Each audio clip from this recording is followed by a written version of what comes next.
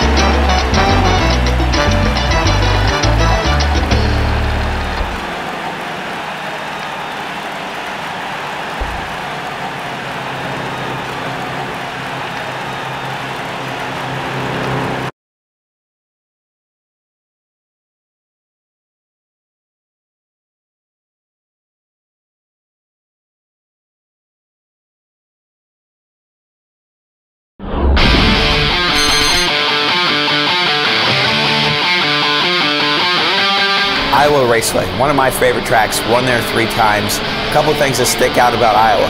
Big bump in the middle of the racetrack. You have to really be disciplined. Also get really loose off of turn 2. Short lap around this track, but you got to be able to use all the grooves, especially turn 3, which you're going to enter way up high and turn down to the bottom. Try to get down as low as you can to the white line. As you drive up off the corner, the track gets very narrow. It throws you right to the wall. Have to be careful not to hit the wall off of turn 4. And that's the lap around Iowa.